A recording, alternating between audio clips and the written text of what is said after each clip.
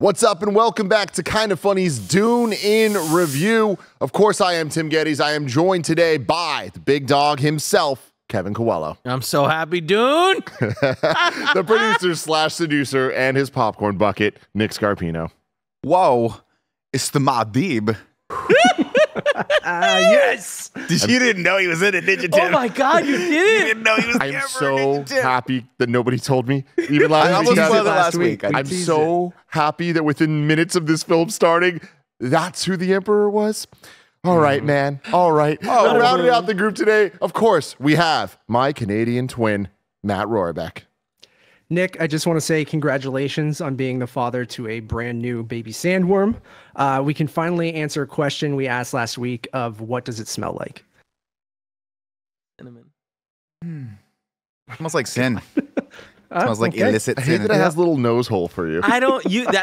Nick. I want to compliment you on that one. Smells like sin is a great response. I gotta tell. Let's start off with this. Please, right now, let's go for it. because I thought everyone was gonna get one of these, and it turns out I'm the only person dumb enough to drop 24 American dollars on this.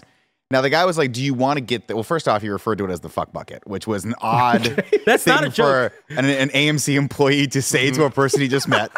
But hey, you know, it's me. Maybe he saw my face. Maybe he recognizes me. Hey, I'm the internet's Nick Scarpino. Follow me on Twitter. I tweeted a picture of this, and a lot of people apparently like it. Whatever. Now, before you did that, though, I saw your tweet, of course, Nick, and I was like, oh, God, I showed people here. Oh, he did it. And I forgot who it was. I think it was Andy. It was like, oh, did he tweet it at you? Like, no, he didn't tweet it at me. Like, he just tweeted it, thank God. I then pulled up my phone. You had texted it to me, just me, before you tweeted Privately, it. yeah. And it's like, God damn it. I should have known. Now, I think that, to be fair, I think the guy called it the sex bucket. I don't think he called it the F bucket. Okay. If memory serves correctly, I think it's called the sex bucket. Let's give this guy credit. Yeah, because the hard F in that one was, it came out, I was like, I don't think okay. So I buy this thing, and he goes, hey, do you want the popcorn in the bucket, or do you want the popcorn separate, and you want to save this as Did he say the bucket? Yeah, he said the sex bucket. He goes, you want to put the popcorn in the sex bucket, or do you want another bucket on, and I was like, is that because you think I'm going to collect this thing, or do you think I'm legitimately going to come home and do something to this thing? Anyway, I was like, put the popcorn in the bucket. I'm not trying to have 5 buckets around me, right? Get this thing in. God, and the there very it is. first, that's what he tweeted out to the world. You guys could go retweet The that finger bad boy. really Yeah, sells that. it. Yeah. Look how Really many responses it has. It's got 69. Perfect. Nice. Everyone stop Yeah, responding. don't to reply it. That's to this incredible. ever again. Perfect. I'm going to say something that this obviously is for a movie of Dune Part 2's caliber. This gimmick is so ridiculously like tone deaf for this movie. So whatever studio exec decided to make this a thing as a marketing tool clearly has never seen Dune, has no idea what Dune is, and was just like, boom, big bam, boom, energy word, synergy. We're going to do this. We're going to do this. Having said all that, I've never had more fun eating popcorn than I had trying to get the popcorn out of this thing, which is the worst popcorn dispenser on the planet. That's what you want, right? One of the most visually beautiful and stunning movies that demands your attention the entire time, and you're sitting there looking at your fuck bucket, trying your hardest to make sure you can get some popcorn. Imagine, because I saw this movie with my wife. She loves Dune Part 1. She's watched it many times. She was very excited to see this. So imagine when it's like the moments where it starts getting really, really silent and the tension starts building, and you just hear me going like this.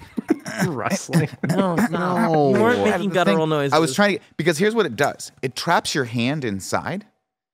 And so when you grab popcorn, you grab a piece of popcorn, but it traps your hand. So you have to narrow your hand to get the popcorn out. And you end up having one kernel every single time, to the point where I just literally took the lid off and put it next to me. And then midway through the movie, forgot it was there and thought the seat next to me had a butthole. Yeah.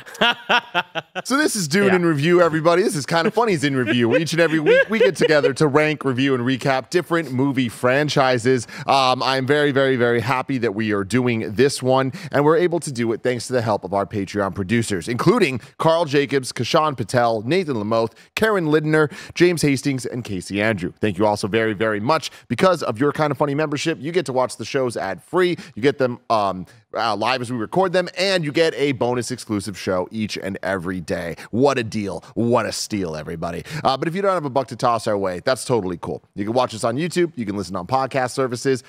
Any way you want to enjoy us, I would appreciate it very, very much. Today, we're talking about Dune Part 2, directed by Denis Villeneuve. Is it Villeneuve? Is what we're going with? I just listened to an interview with him, and that person said Villeneuve. Great. And it was great. Villeneuve. It has a running time of 165 minutes, a budget of $190 million, and it just came out, so we don't have updated box office, but it's tracking very, very, very well, which is extremely exciting. May I, for one moment? Go for it, Nick. Barrett, may I please have my one? Hey, everyone. It's the internet's Nick Scarpino. Please see Dune Part 2. Please.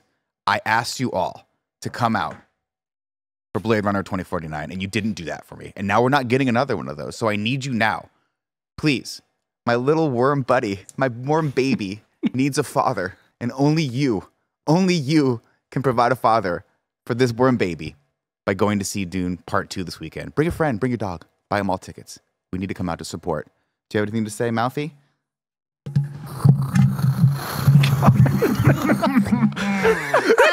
I didn't like that. I didn't like how it's little fucking teeth, tendrils. Oh my god, I don't even know. Now, if it is your worm baby, aren't you its worm father? I'm its adopted father, but it needs to be taught its own worm I feel language. like you could have said that it just needed to grow, you know? Yeah, feed my baby. Feed the podcast mic. All right, let's talk about Dune 2, everybody. Matt, I want to start with you. What did you think of Dune 2? I want to stay on the popcorn bucket because I think you should have put blue Powerade into it and then sucked it out of it. I could. Yeah. That'll be a reveal. Again, this movie is too good for us to be doing this.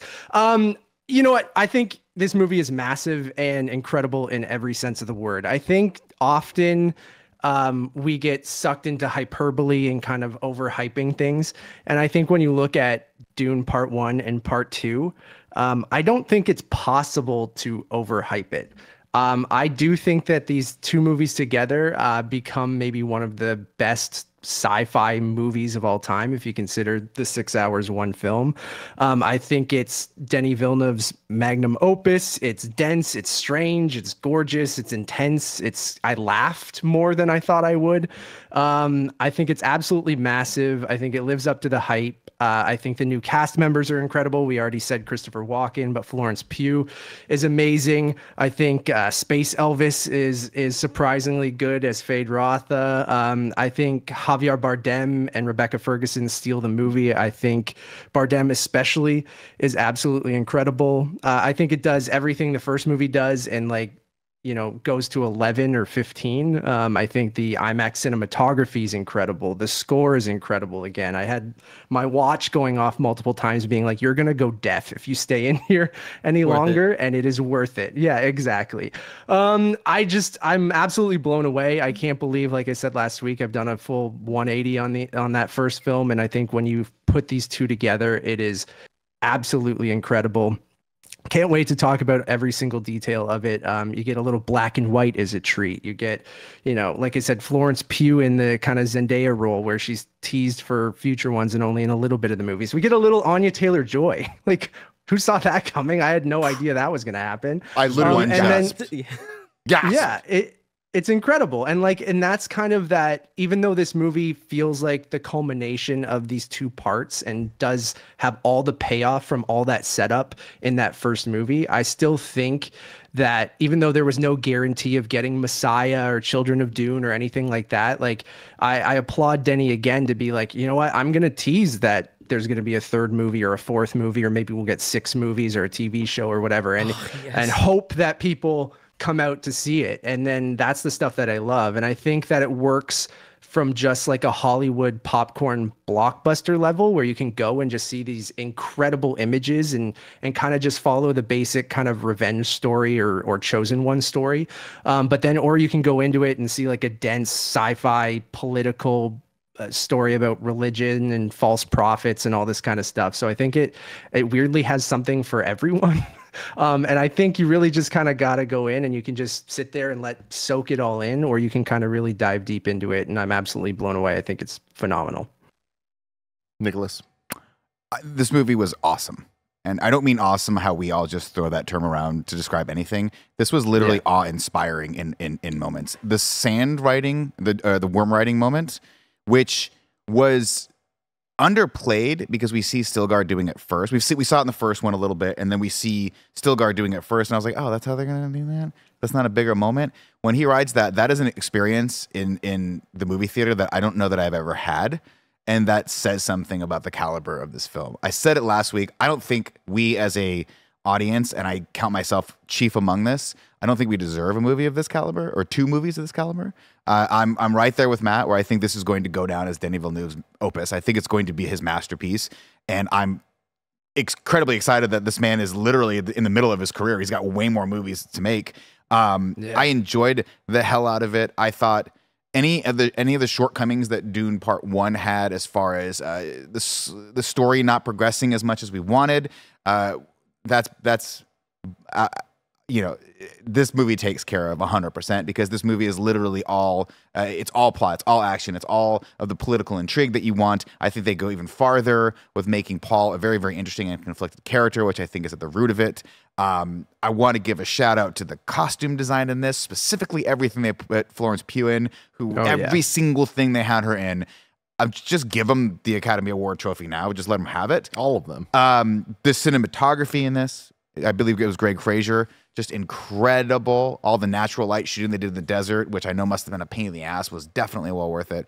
And I think there are just very little criticisms I can even make. Anything I would do would be nitpicky, small performance nuances here and there, which I think either some of the Timothée Chalamet stuff was a little wild, some Batista stuff was a little wild. You see those moments, but again, you're criticizing high caliber actors because they're also in on the all-star team when it comes to all the performances that are turned in here, which were just phenomenal.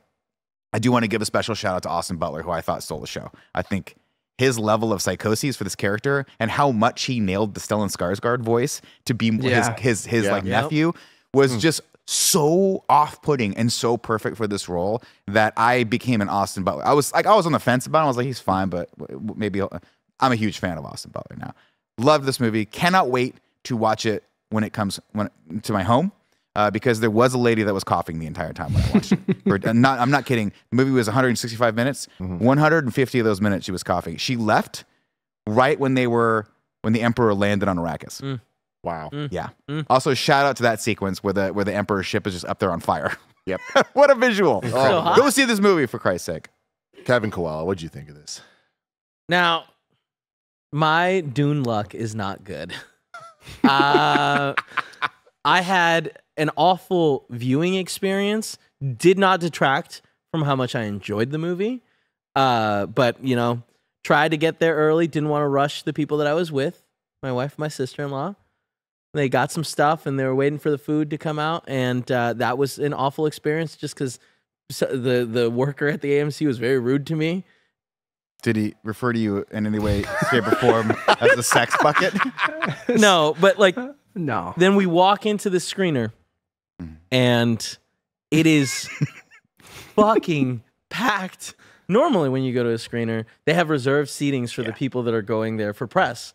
The important people. Yeah. Right, yeah. Thank you, Nick. Thank you. Yes. They didn't have that for this for whatever reason. And so we get in there and it's like, no, you guys are going to have to split up. And it's like, God, I don't want to watch this movie split up, but okay, whatever. We start walking around. There's no seats. And we get down to the first row of seats. That's tough in the IMAX. Yep. Well, yeah, especially with Dolby and the speakers. And there's only 2 seats. Paula looks at me and she's like, you got to watch this for work. Me and Avery will go see something else or we'll go home. And it's just, that's never happened before where I was just like, I'm sorry. So you and Barrett had to watch from the front row Oh my God. in Dolby.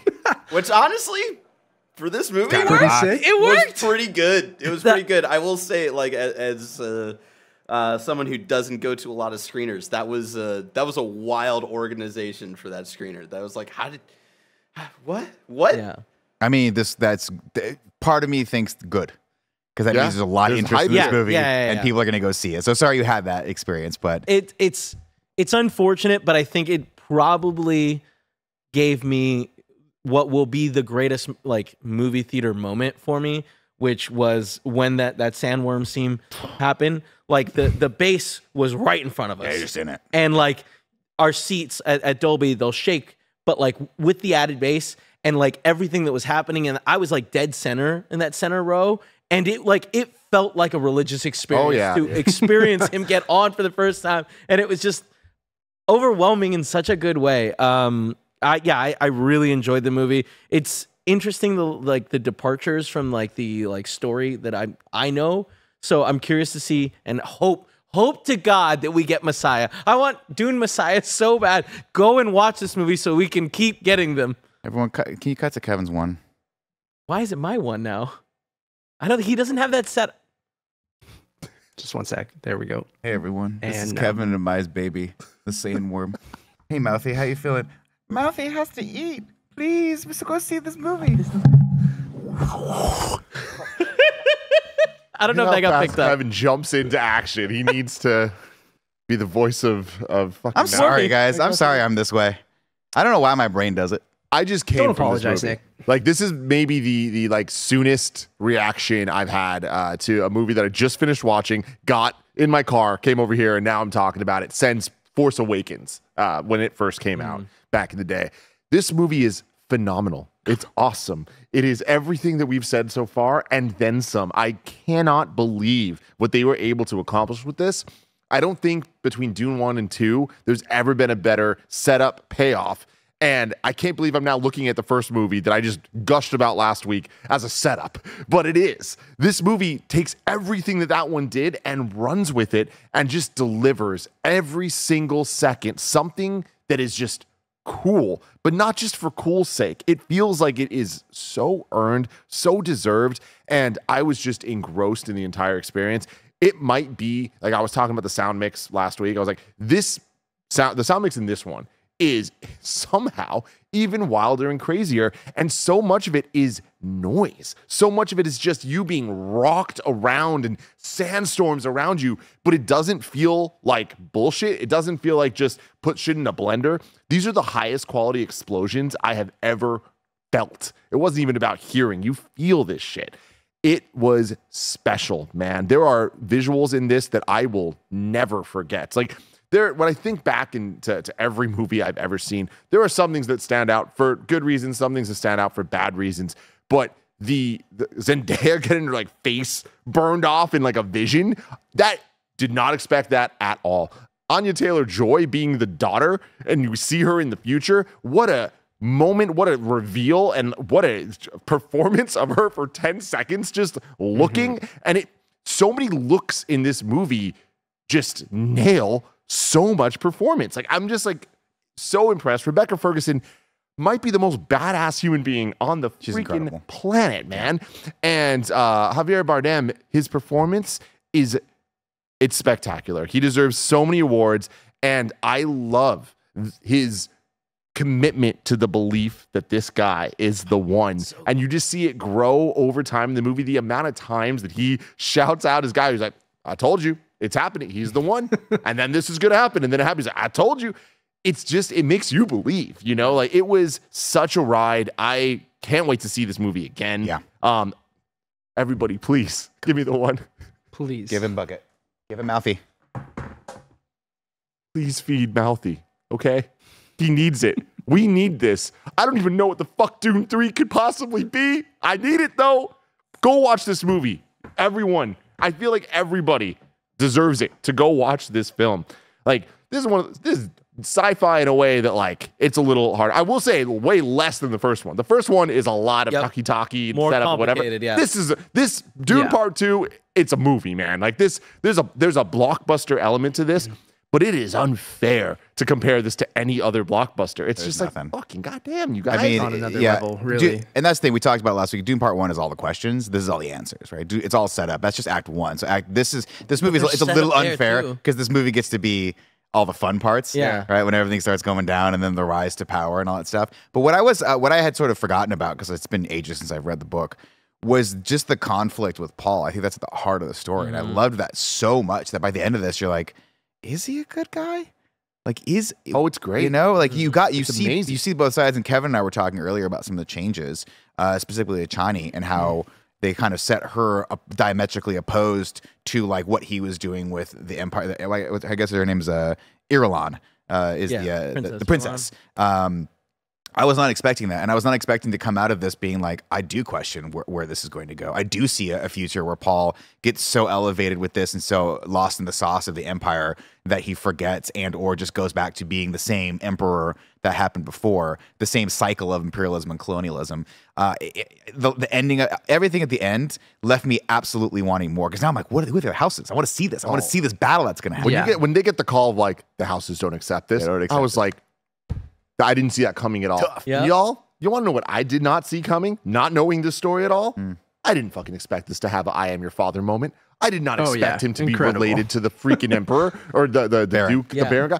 What the Baron, actual hell? Like, I don't think I've ever seen a movie where Gia had such a reaction to a reveal where it was just like, she literally said, fuck, like out loud. And I was like, yeah, man, fuck. So in the first movie, correct me if I'm wrong, he was like, he calls him cousin, right? He calls Leto cousin. Yeah, but is that because he married into the family? No, I think that was just like him being like the Lance Rat's all like related like way in the past. Oh, okay. I mean that's because I don't think he is aware. Because you wouldn't technically be someone's cousin if you married. Well, he didn't know, cousin, right? He does know. I think he didn't know because when he dies, I don't know if he did.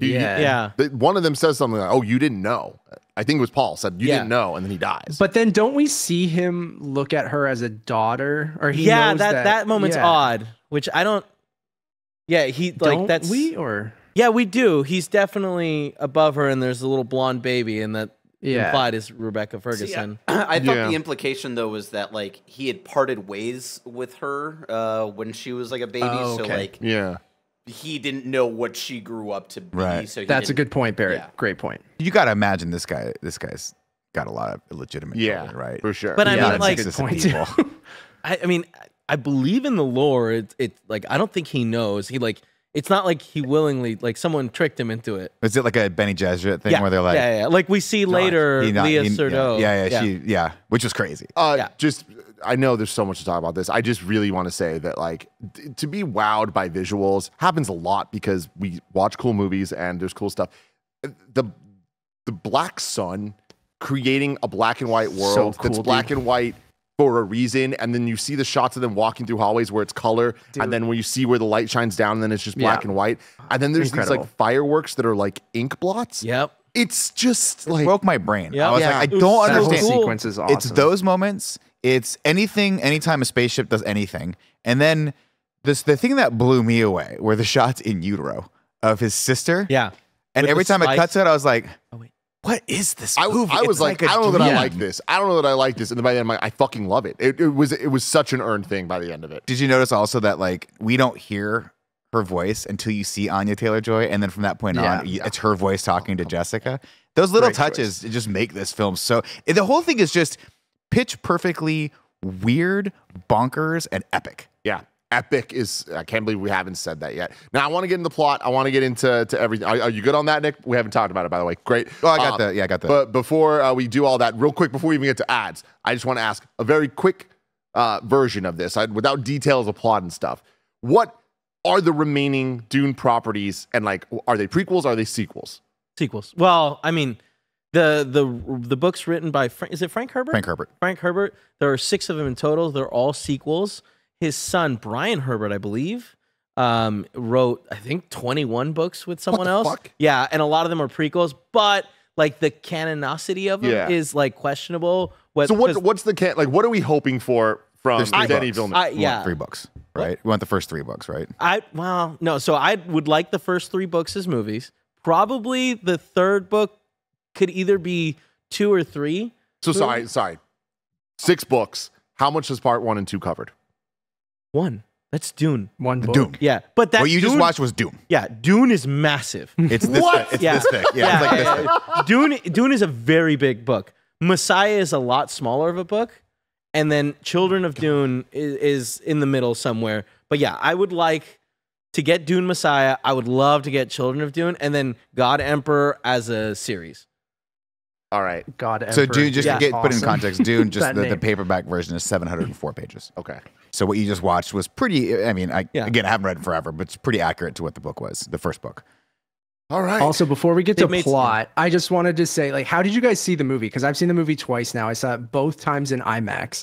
And I just want to give me the one, Barrett, because I would like to tell everyone, Yeah, give go him the see one, bro. movies in fucking IMAX. Go see Dune Part 2 in IMAX. I think there's multiple different versions of IMAX. You can go down to Limax theaters, things like that. But seek out Laser IMAX or IMAX 70 millimeter. Those are the two versions that I saw that are like the full frame, like 10-story high screen. Both experiences incredible. The laser version, it's shot digitally, so the laser version is probably very, very good to go see if you want to go do that. But I just love seeing stuff on film. I'm one of those guys. It doesn't happen very often. There's only a couple guys still doing it. It's like Chris Nolan and Denis Villeneuve, and Tarantino and a couple other people. But for IMAX stuff, it's Villeneuve and Nolan. There's only 12 cinemas in the world that are playing it on IMAX 70 millimeters. So if you have one of those around you, go see this, because it's such a unique and kind of interesting experience. Like, you get that flicker, you get the dust in the grain, and it just, like, when it fills up that entire frame, it is spectacular. So I just wanted to say, shout out to IMAX. It's my favorite format. I know you guys love Dolby. I don't even have Dolby here in Canada, so I've only seen like one movie. I saw Avatar: Way of Water in Dolby, and it was incredible. But I just want to give a shout out to IMAX, and especially seeing this movie in one of those 12 IMAX cinemas with 70 millimeter. I know that sounds annoying, because if you don't live near a major city that has them, but if you do, try it's worth it. Go Yeah, do it. absolutely. Yeah, we saw it in Dolby, or me and Kev saw it in Dolby at least. But yeah, And I saw it properly in Dolby from a nice seat. Go see it in Dolby if you can. The sound, Yeah. Sounds the image incredible. quality is it's as good as it possibly. and we were talking about this last week, but like they also did like a fuller screen for Dolby, right? Yeah, Which is not it's the normal. It's not the full IMAX, because like Yeah. that's just not how the screen's shaped. But there's no letterboxing on the Dolby, which there is for most movies. It does. They use the IMAX aspect ratio as much as they can to fill the entire Dolby screen. Tim, let me tell you, 15 feet away, you wouldn't know. Man, you know what's funny? And I don't know if we're cutting to an ad right now. We're about to, but go for it. Okay. Your experience is exactly how I saw Gladiator back in the day. It's a great movie. I was dumb and got there super late, and I just had to sit in the front row. So basically, all I saw was like a lot of Russell Crowe's like armpit. I was like, I'm really close. I think he's like fighting with a sword or something. Still rocked though. Yeah. Still Yeah. rocked. Well, Gladiator we're about to 2 get coming this fall. Gladiator review. Maybe I've never seen the first one. We're Tim. about Oh to my get God, to Tim. the plot. But first, here's a word from our sponsors. This episode's brought to you by Avatar: Braving the Elements. We know you love talking about all things TV, film, and pop culture with us, so there's another podcast that we think you're going to enjoy. It's called Avatar: Braving the Elements, and it's Nickelodeon's official companion podcast to Avatar: The Last Airbender. Y'all already know Barrett loves Avatar. He thinks it's one of the best coming-of-age heroes' journeys out there that perfectly blends enticing action, great comedy, and social commentary that's all backed by great art style and an iconic soundtrack. Each week, host Janet Varney, the voice of Korra, and Dante Bosco, the voice of Zuko, rewatch every episode of The Last Airbender. They're joined by special guests like the cast, superfans, and even the creators of Avatar, Michael DiMartino and Brian Konietzko, for a deep dive and behind-the-scenes look into the Avatar-verse you can't get anywhere else. Whether you're a longtime bender or new to the series, jump into the epic world of Avatar with Avatar: Braving the Elements. Listen to Avatar: Braving the Elements on Apple Podcasts or wherever you get your podcasts. Y'all need to check out Kinda Funny Games Showdown, our weekly video game trivia game show. You can watch live on YouTube or on Twitch every Friday at 11 a.m. Pacific time. But now, thanks to popular demand, Kinda Funny Games Showdown is available on podcast services. Whether you're listening on Apple Podcasts, Spotify, iHeartRadio, or anywhere else, please subscribe and rate the show 5 stars. It really helps us get Kinda Funny out there, and we couldn't thank you enough.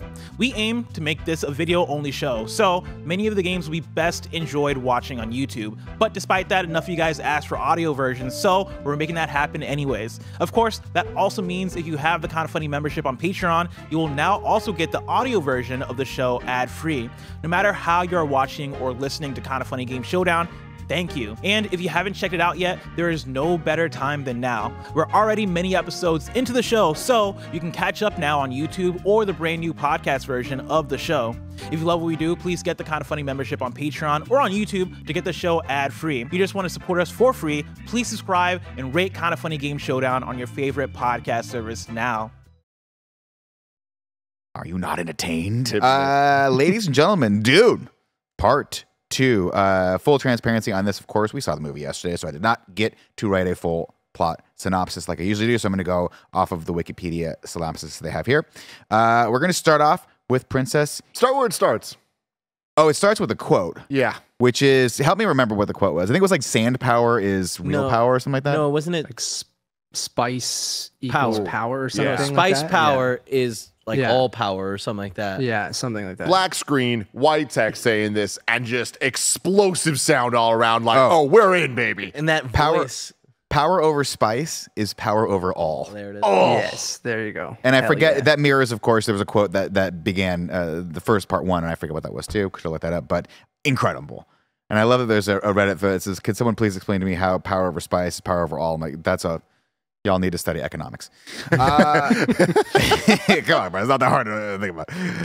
We're going to start with Princess Irulan. I totally forgot Florence Pugh was in this movie. And hearing her voice, I was like, this movie's going to rock. And I love everything about this. I love her, like whenever we see her and where the Emperor lives and how it's clean and like totally diametrically opposed to the world of Arrakis. And then how she reads, not very economical with the diary on a scroll of Those scrolls, whatever. yeah. It's analog. It's cool. You give them like an iPad that doesn't have Wi-Fi. You know what I mean? Like Yeah, it's fine. We don't have to have fix AI. it, yeah. Anyway, she's secretly journaling that Paul Atreides may still be alive while her father, Emperor Shaddam, is the fourth, is Damn. dispirited after promoting the fall of the House of Atreides en route to the siege. We can start there, but en route to the siege on Arrakis, Stilgar's Fremen troops, including Paul and Lady Jessica, overcome a Harkonnen ambush. We can talk about this scene a little bit. What an incredible moment. I think starting off with this, the first wow moment for me was that you have these Harkonnen soldiers. They're not Sardaukar anymore. These are the Harkonnens, right? Mm-hmm. And they realize something's up and they go, climb. Mm. They see like a samurai, like climb. They hear the beat, right? Climb. And they, that little sound effect. Yep. And they just go up and it's silent. And It they go is up. so cool. So The first good. movie had Just the silent floating. drop. Yeah. In like kind of darkness. This just being, there's no hiding. We're in the desert. Them flying up. I was like, this is one of the coolest looking things I've ever seen. It's just so spectacular. Maybe turn on your shield, Just maybe turn on your shield right away. Well, I the don't- worms, right? What's that? Oh, that's right. The worms are Oh, attracted yeah, to that's a shields. great call. Yeah, That's that's a right. great call. So that's what's cool about this. And we could talk about that a little bit, right? Because they have even shields. I think they have these like rail guns. Mm-hmm. And then they get shot with, I assume, whatever the Fremen bolt, version of yeah. is the bolt or whatever. Super cool. He calls for shields, and then they all get just completely annihilated, which is rad. And then we get The the shot moment. of them falling to the ground. Yeah. So visceral. Where is it? Yeah, exactly, Kevin. Like that's what the first movie and this movie does so well. Again, I think I mentioned it last week of where I think they're PG-13 movies, but the intensity of both of these films, and especially this one, I'm surprised with how much they could get away with. Like it feels like it's R-rated, but then I'm pretty sure it is PG because they do such a good job of making it feel intense without being like gory or disgusting. But even those bodies falling to the ground as Lady Jessica and Paul are there was unnerving in the best way. Yep. I'm looking it up right now, and I can't find it. The rating? Yeah, the rating. I'll look it up. Look that up. I'm sure that's what's so interesting about this movie, because if I watched this as a parent, I'd be like, no way my kid's watching this. This movie's intense. It's a lot. We're so ass backward in our culture right now with like, oh, we can't show blood, but it's totally okay showing all the other horrifying stuff that happens in this movie. Yeah, it's PG-13. This movie should be R. Yeah. But Yeah. I'm glad that it's not. More people will see it, so we'll get more of that for my selfish reasons. But man, don't take your kid to this. Remember Freyd's little cannibal girlfriends? Yeah, wild. Yeah. It's so wild. How he just kills all of his servant, like the maids, his Yeah. handmaids. Weird. This scene's amazing. We have a couple notable moments here too, where the Harkonnen soldiers are dead and they're harvesting their body for moisture, and one of them's still alive. Yeah, and China I just snapped it. pushes his hand away. You're like, damn. From there, we go back to the siege. They finally make it over there, and lo and behold, Stilgar's like, "Hey, Jessica, got a bit of a choice for you right now. You're either gonna go back into the desert and pretty much die out there, or you're going to become our new Reverend Mother because ours is on her last legs." So we cut over to that scene of her. Real quick, I feel like a lot of moments Stilgard has are like weirdly comedic, and it works Oh, yeah. so Yeah. well. It's just I love his delivery of that, and like many moments later, but where it was just a little bit like, or you die. And it's just like, okay, not a choice, I guess. Yeah, it really fit into even like him being like the religious fanatic side of it, where like it added a lightheartedness to something that's very serious, but I think it added so much to his character. Like he's not a joke at all. He is not comic relief, but it did add a levity that this movie desperately needed. Yeah. We get a shocking scene, of course, where they draw her in, and everyone outside is like she's going to die because she has to drink, quote, the water of life. We don't know where it comes from, but it's blue and looks like Powerade, and it made me thirsty. She drinks it, of course, goes into somewhat of a coma, and then the Reverend Mother, great job by this actress, smiling at first and then realizes, because she's connected to her, that there's quote, an abomination. Yeah, but she also uses the voice on her to get her to drink it. Yeah. And you're like, there's power here. Yeah. And then, of course, when she does drink it, she becomes like Super Saiyan Jessica. And now she's just all powerful. And now whatever is in her stomach is going to become, you have to imagine, the destroyer of all worlds. I mean, what a cool ass thing, Uterus? too. To be like, oh, like the other ones being like, yo, she's pregnant. This isn't good. It's Yeah. bad. Abomination. We get a little hint here, of course, that when they talk, that Paul is going to have to drink this to get to his final level, and he's like, I don't want to do that because the legend tells that men that do this die. If a guy goes through this, if he drinks the water of life, he will in fact be dead. We get. But I just want to give a shout out to Rebecca Ferguson in the scene too, because that like exorcism sequence that she does is, again, going back to that intensity. Like I'm like, holy fuck. Like, I'm like, it was so good. They did such a good job of setting up the stakes of this, though, where like, and her like reacting to it, where you're like, oh, you see the results of this, but they kind of set up of like, yo, it kills women. But it like really fucking kills men, like instantly. And so it's like such a good, like seeing her go through it and then later him go through it. It's like, and the way he goes through it. Oh man. I love what happens immediately after, where Timothy is just like, hey, like it is a trick. Like high level Bene Gesserits can transmog the poison in their bodies and turn it to not poison. And it's like he's explaining exactly how they survive and why it's only women, because Bene Gesserits are always Only women. Yeah, that's interesting. And it's That's also really cool. why does he survive? It's the same thing. And like I have a question later that I'll bring up, like where like was he like did he make it through it, or did he actually need Chani to cry on him? I think he needed Johnny. I think he would just like knew that like, hey, this is gonna cement the prophecy even further. Right. So I'm just gonna wait until she's there to So I'm Yeah. kind of with Kev a Fascinating. little Yeah. bit. Yeah. One thing that's noted here that I didn't quite pick up on, because I'm not I could have swore it wasn't this way, but apparently when she drinks the water, it prematurely wakes up the baby in her, opens her, like starts her mind up, and that's when they start talking. I could have sworn So- they talked before this, but I No, could be no, misremembering that. it happens then. So do we understand the Bene Gesserits, what's the Reverend Mother's powers? Like, do you guys have a clear, you know what's happening there? Mind control. I mean, yes, they Isn't have- it like they have all the history of everyone yeah. before Yes. them in their brain? So I read that situation like, Nick, I think you're right that she was talking to, her fetus before, but it was just talking as her daughter. But Yeah. then after this moment, it's all knowing now. And it is kind of has all the same memories she has and all the Bene Gesserit have. So I think that's when she starts having deeper conversations with her fetus. That's a weird sentence to say Yeah. out loud. But I mean, but we're also, I don't know if we see it here first or if we've seen it before, but this is where we start getting those shots of the fetus in utero. And I don't know how, I mean, Denny loves doing stuff practically. I have to imagine this is all practical. How the fuck I don't they did it think- so well? I don't know. yeah. I think it was right off the rip too. Like I think one of the opening shots of the movie is. Oh, that's right. You're right. Yeah. I mean, they do underwater stuff.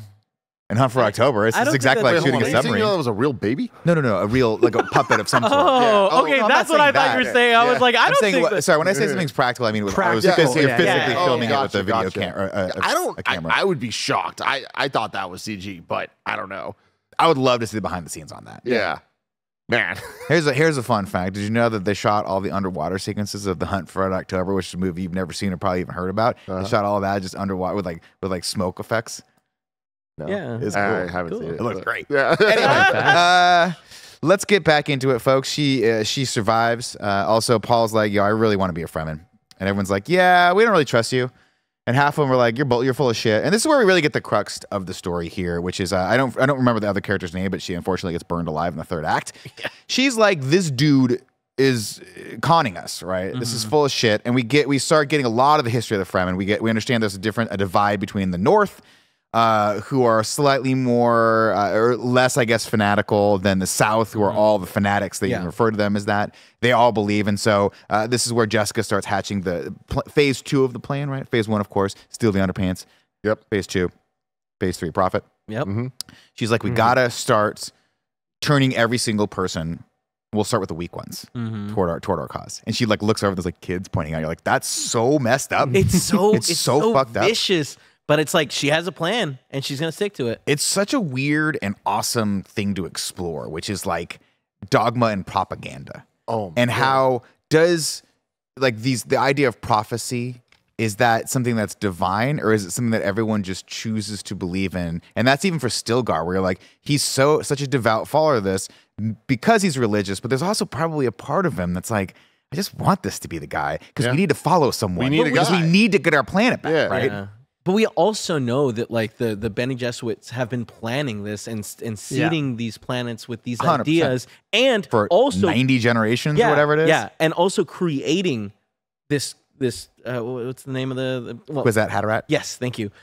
So like it's one of those things that like I kind of feel like this isn't like a fate thing. Like this is the culmination of a giant plan, and like I think they've been very clear and obvious with that. That's why I'm so excited for Messiah. That's tight, man. That's cool. Exactly. Let's get back to the plot here.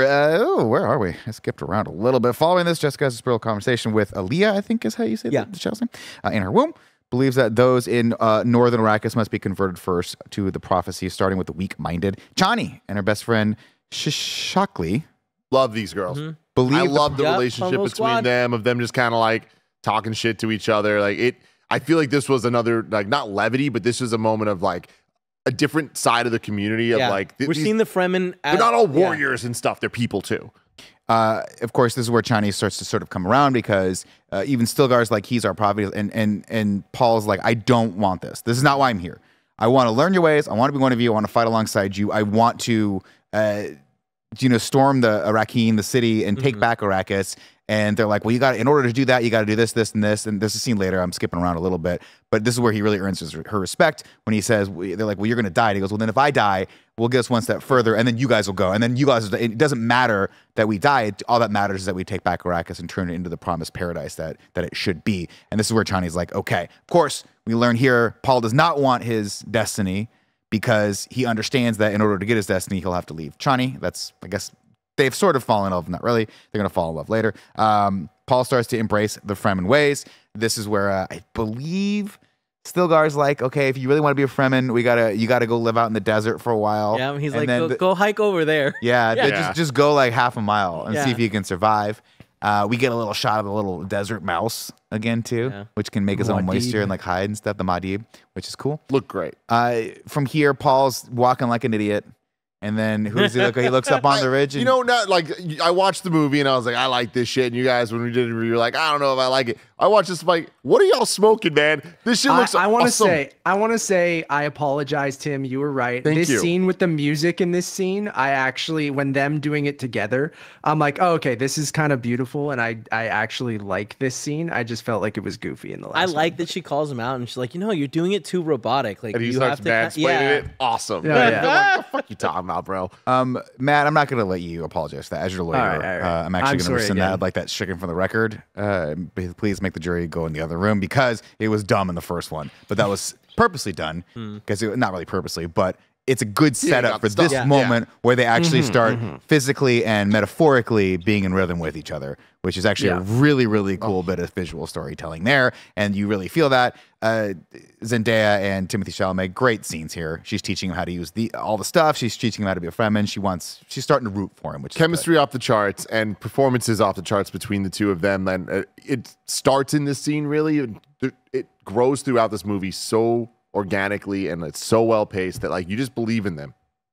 As we progress, of course, Paul gets to again. Please feel free to fill in moments here because I'm skipping a lot of stuff. I realize that for audio listeners or watchers, you're probably like, "Wait, don't forget about this part." Sorry, going off the rip here. If this were me, this would be a 10-page of notes, and I would excruciatingly detail this. You all need to go watch this in theaters. That's why we're only so gonna that tease it years here. from Yeah, now, we'll do a rewatch leading into Messiah. Okay, Perfect. Let's see. He becomes a Fedaykin fighter. We can't skip this part. We go on their first sort of ambush of the brand new. What I have to imagine is like the 2024 model, or I'm sorry, 10,991 models of the spice collectors. I feel like what we saw in the Dune, the first movie, part 1, is like they were right. They left them all the broke down shit. Because like that device that they dropped down is much cooler and like clearly new and fancy. But I don't think it was like, I think it was they just got the trash. So they took all the good shit away and left them with like the jalopies. Yeah. Makes sense. Yeah, they left them the iPhone 6s when they got the. All right, I had an 14 iPhone 6 for a really long time. Okay.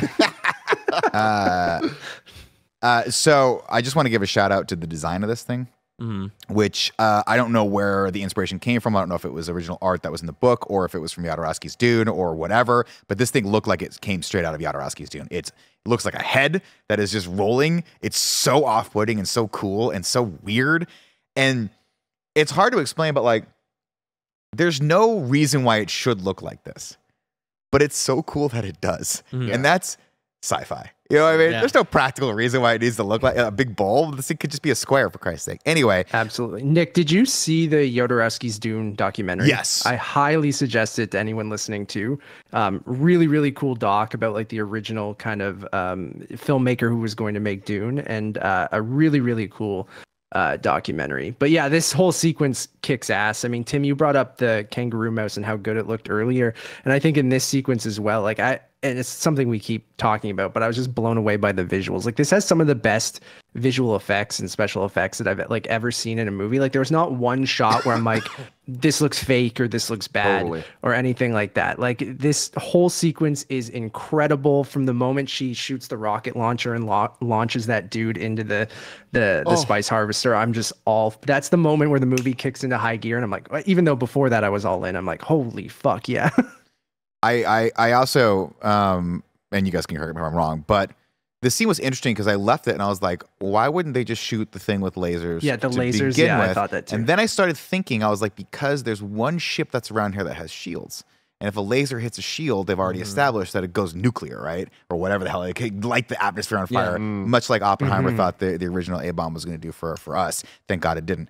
So I was like, oh, they have to ambush. They had to get, like the plan was to kill the chopper first, and then they could just, and then we get the incredible visual that we get multiple times. I'm like, I'm for it. With just the lasers shooting Swiss cheese holes in this thing very silently, very subtly. Dude, and the lasers are horrifying. They're just the coolest things ever, man. It's so damn dope. And this whole scene, Barrett, you want to say your thoughts on this? Yeah, it was this sequence in particular that inspired me to tweet this out, which was kind of my brief review of it. It's just give Denis Villeneuve the Metal Gear movie. It is like, at least in terms of action and scale and pacing of an action sequence, I think that could really, like, that style and what he has visually going on, I think could really fit that there. It was such a treat, man. And I am so with you, Barrett, watching the movie. Like, even the beginning parts, I was thinking of this tweet, and I was like, God damn, Barrett's right. And when this scene happened, I knew this is the scene you were talking about. I was like, that is some Metal Gear shit. Yep. Please let that happen somehow, some way. But even if it doesn't, what we got here is more than enough. This action scene is absolutely incredible. Seeing the two of them kind of hiding in the shadows of the walker legs with the different lasers and the way that they're dealing with the weaponry, it is just the most insane choreography. It's like, it's captivating camera work, like the entire time. You're just with it. And again, the movie's use of sound and silence is every single time breathtaking, man. Breathtaking. From here, Paul is now being embraced by the Fremen. He's a badass warrior. They call him a Well, he gets to pick his name. well, that's not yet, because we have to, because they're like, we got one final test. And what's that Gotta final ride test? the worm, baby. Let me explain to you something, Tim. Back in 2007, I didn't want to pay for a parking spot. Yeah. So I decided to get my motorcycle license instead. And I had to do a 2-day course right here in Daly City. Yeah. You guys drive by, I drive past it sometimes. And I got my license. Yeah. And then I never really rode motorcycles after that. But I was different from that part on, right? They let me pick my own name. I picked Nick. Great name. Yeah. This sand riding sequence. What was your name before? It was Nick. So I was listening to an interview on the way in on NPR. It's a great interview with Denny. And they were like, what was like, he's like, that's this sequence of the sandworm riding. His first time is breathtaking. How did you do it? And he was like, well, you know, it was the hardest thing was trying to make it believable. Because in a movie where so many fantastical things happen, surfing a fucking sandworm, and then he's like, one of the things that what I wanted to do is have it sort of like they're riding a motorcycle, because at a moment you just kind of see them kind of riding with these Harley grips, and you don't really see the worm. They're like surfing across the sand. Masterpiece, masterfully done. It is. It is for sure, 100%. But weird as fuck. If I had one issue with the visuals of this movie. And look, it's not their fault, but it is a fact that the Is it the little flap on the worm? No, I was okay. I was okay. I like the little flap. Honestly, I was okay with everything. I was even okay has with little how flaps too. If you want to put your Stop. everything about it was dope as hell. But every time we saw them riding the worm from afar, and we just see him kind of like surfing it, every single time, I couldn't shake the image Guardians of the Galaxy? of Kurt Russell Yep. in Guardians of the Galaxy just waving. And that's a me problem. Yep. But just had to share that with kind of y'all. even does that earlier in the movie too. He waves the at first Paul time. as he's like, Yeah. yeah. So I get that. Yeah. The sand going through the dunes, or the worm going through the dunes, boosh. The sound here is going to win him an Academy Award. Yeah. The 100%. also Stilgard has a great moment here where he's like, what does he say? Like, you didn't need to call one that big. Yeah, it's the biggest one ever. The I'm such a grandfather sucker. worm or something. The fucking grandfather worm. Hell yeah, man, dude. It's so cool. I think- it's just the tightest. Yeah, I think he says something like he's saying it under his breath to himself because he's worried about Paul, right? And he's like, "Oh, not that big. Yep. Yeah. Like, don't get that. Oh shit! Like it's like a big wave surfer. Yeah. Much like the. Oh, never mind. I'm not gonna spoil that. Tim's never seen the movie. From here, they're like, "You're the man. You rode the thing. You're now a Fedkin fighter, and you get to pick your own name. You got to pick a couple of different nicknames. Again, my favorite thing. This would give me decision paralysis, much like upgrading in a video game. I can never. The character creator screen is probably the level that I stay long. It's not in every video game. He, of course, picks the Muad'Dib, and then his second name is Usul.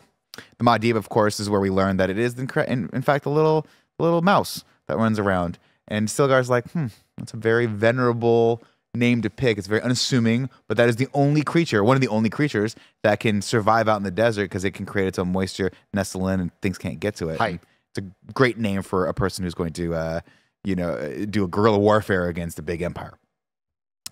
Jessica spiritually guides his ascent and thereby fuels the religion in which she has become prominent. Glasu Rabin, whose grip on spice production. That's Batista, right?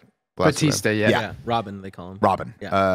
Those names. Rabin. And Rabin? so we kind of talked about this a little bit earlier. Batista is awesome when he's awesome. Yeah. And he's just a little off when he's a little off. Yeah. And it bemes very noticeable. Well, and I feel like in this one compared to the last one, and it's weirdly in the action scenes. Like I feel like his acting works way better than his action does in this movie. And that's weird. Not early on, middle of the movie, we have Freyed suddenly hanging out with Robin, and it's like he immediately shows that he's not the big dog, you know what I mean? And it's like it takes away, like, because like he's just he kills just a bunch of people that are nobodies, and when it comes to like someone that is his contemporary or his younger brother, I think.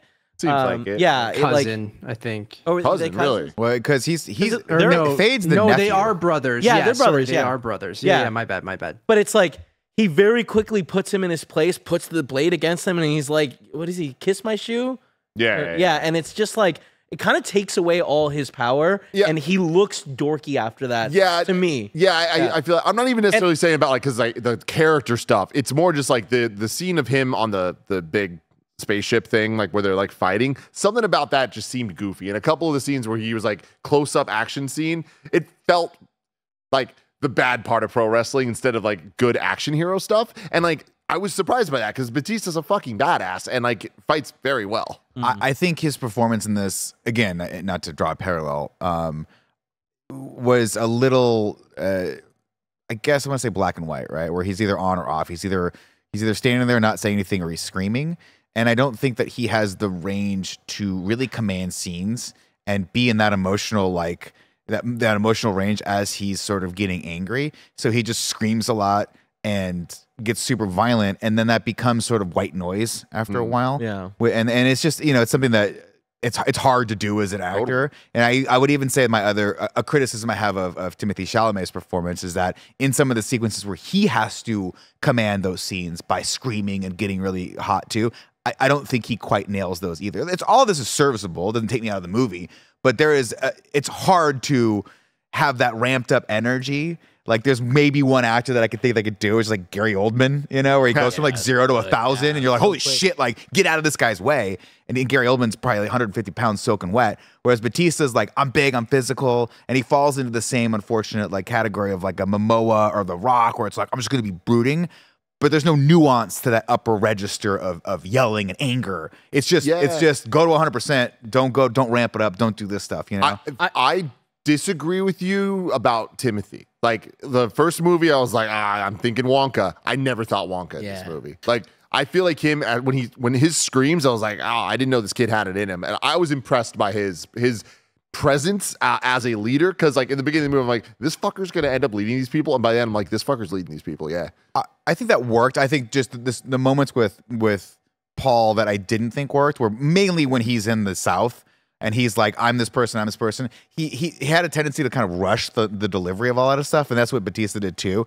And again, I'm not the director. I'm Monday morning quarterbacking here, but I'm like, even Rebecca Ferguson was like, slow down. I'm like, I want you to give that note to these actors, because when you're screaming and just rushing through stuff and you're slurring your speech, it kind of takes me out of the scene a little bit. And there's just moments where I don't feel like I didn't necessarily believe in that moment where he's standing in the center of all these freedom fighters that he commanded it as well as like, if Javier Bardem had done that scene with his booming voice and his range, I think it would have been night and day. Again, minor criticisms of this stuff. I'm kind of in the middle, but I see where you're coming from, Nick, but I almost see that as the point of like Paul's character too at the end, where he is this kid who wants to believe this so badly and wants to take over, as Duke of Arrakis, and wants to be this prophet and things like that. So like that delivery, while I'm not a huge Timothée Chalamet fan, but like I bought into it by the end of this movie, kind of what Tim was talking about, where like I felt that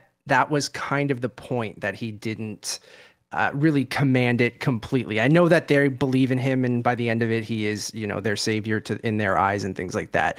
And then going back to Tim's point about Dave Bautista, I think what's interesting about him, I like Dave a lot. I think he's like actually a really great actor. And we mentioned Knock at the Cabin and Blade Runner 2049 and Spectre he's really good in too. In this, I'm kind of, I like him at moments, and I'm with you, Tim, where in the action sequences, I almost think that comparable to everyone else, where they probably got like stunt actors to do their choreography, and him being a professional wrestler and things like that, they probably let him do a lot of his own stunts, and maybe he was a little bit more stiff because of that, or it just felt off. But like I'm kind of with you that some of those sequences I didn't love either. But sorry, I jumped into both of those points there. I'm kind of in the middle. If I could bounce right back off from that, Raban, I feel like gets done a little dirty in that last moment that he has against Gurney, where it's like, wow, like what a shitty fight that was. Like, gets stabbed in the neck. Yeah, but it's also so quick, and like there's not much of a fight. And like these are supposed to be some of the best fighters. Like Gurney Halleck is one of the best fighters in the Imperium, and it's and he's just like he's been wanting this revenge. Huh? Don't worry. Okay, he's been wanting this revenge for so long, and it's just like, oh, okay, it's done, it's over. That I thought I would have liked a little bit more in that moment. And then to the Paul thing, I kind of feel like once he's doing that speech, he's got all his powers. He's leveled up as far, like he knows what he has to say because he can see the future. So yeah, it's more of like, he doesn't like, I don't know. I got the feeling like he doesn't like, he knows how to like the guy that like he responds to, like, I'm sure he responded to him because that was the first person that was going to respond. Like, and he knew what to say to him to like get him to break down. So like he delivered the speech, but like, it's not like he was pulling these words out of nowhere. Like he knows what to say. Sorry, I know this is jumping ahead a bit, but that part, I do have a question from like, how did he know the thing that he said to that guy about the grandma or whatever? Because he can see everything now. He has kind of an omniscience at this point. Yeah, not He kind of. because he can see like multiple like he sees like he's like Doctor Strange in like Infinity War, where he can see all the potentialities of what's going to happen. So, but like, and just like saw that. Obviously, that's very confusing. But Yeah. from my understanding, it's explained like very well, okay, this- the women as the Jesuits, when they drink the blue, they can see the past, right? Like the past ancestors. He can see the past ancestors and the future ancestors, but like, how come he knows about that guy's? They've also established that they have abilities to like not read people's minds, but like there's a moment where the Reverend Mother's watching Rabin and Baron later, and they're talking, and she goes, he has like mind tells him they're not lying. They believe what they're saying. Yeah. That moment I think is not like I to me that's because that's the Reverend Mother and Rebecca Ferguson are having that moment, right, where they look at each other. No, I'm talking specifically about the moment where they bring the Emperor lands and they bring the Harkonnens in to like testify what the fuck's going on. Yeah, and Reverend Mother goes, she tells the Emperor via like telepathy. No, she says it out. Oh, does she out loud? Yeah, they're not she's lying. also covered by a veil, so she's a truth. I think she's a truth speaker. Yeah. So that means that like truth-sayer or something truth-sayer. like that, yeah. So remember in the first movie when they're like, hey, we can't just kill Paul and his mom because what if they bring a truth-sayer? A truth-sayer can look at you and be like, oh, he's lying. He's lying. Yeah. So cool. Yeah. Again, to your point, the sequence where Paul does all that stuff, and Matt, you mentioned that Paul really wanted to, like, he couldn't wait to get to that part because he was like, I really want to be a leader. That's not. I think the sequence is awesome, by the way. I'm not questioning the mechanics of it. I'm not questioning how it builds. I'm just questioning some of the moments with Timothy. I wish he had slowed down, been seen a little bit more. Completely. But I will say he did it in an earnest way that I think got across at the very least that he just wanted to get it over with. Yeah. Like he just wants to. He's like, I don't want to do any of this shit. Like, I'll disagree with you, Matt. I don't think he wants to do any of this. I think he sees his future, and it's not a good future, and it's a future where he has to leave the love of his life, and he knows it's going to have to break Johnny's heart, and he's just like, let's just get this shit over with. Well, he knows they'll get past that too, though.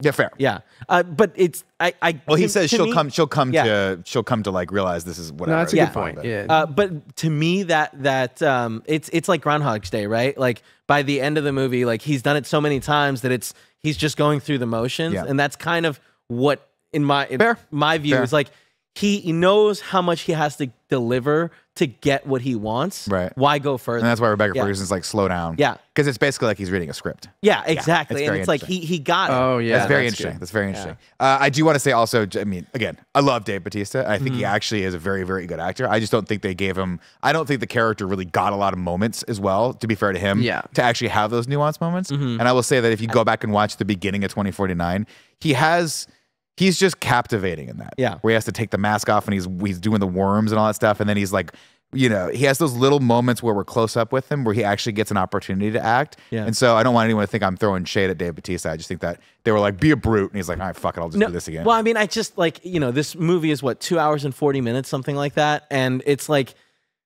they just didn't have enough space to give him more time. And like they introduced Frade, who's his younger brother, who's more of a badass. So it's like, to that point, and I had the same thought with the Gurney Raven fight at the end, but I think the reason they did that was because they were like, if this is epic, because we're gonna get the Paul. We're getting the Austin knife Butler fight like 5 minutes later. They were like, we have to understate this. It should have been awesome. It hurt a little bit for it to be like, oh, that was it. Okay, I'm with I you guess too. You have two badasses, badasses, and you're like, that was not a fitting farewell to that character. But anyway, we're jumping all over the place. Jumping all over the place. We'll come back here. Of course, he is replaced because he can't get it done. He gets all of his guys killed. So Baron Vladimir, I don't know, it was Vladimir Harkonnen, replaces him with his nephew, who is just coming of age, Fayed Ratha, Arrakis' new ruler.